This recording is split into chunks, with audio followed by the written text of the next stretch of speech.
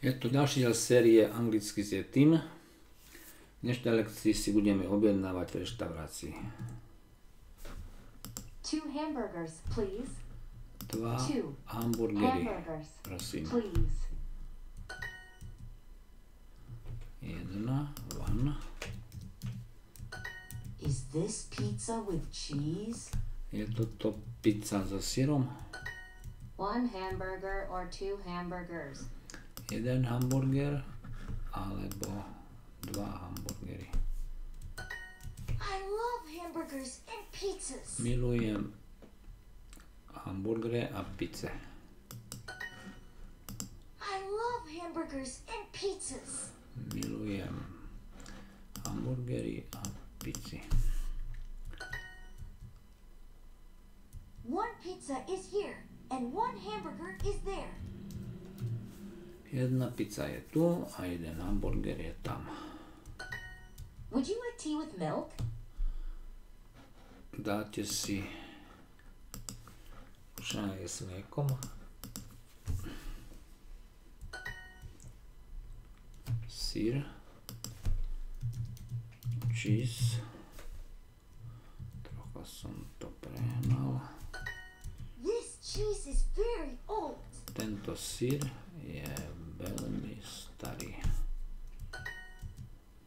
2 pizzy a 1 kávu. 2 pizzas and 1 coffee, please.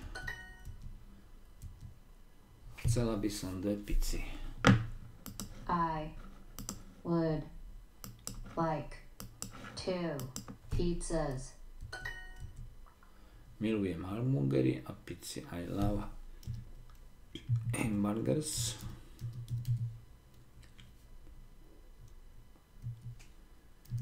And pizzas.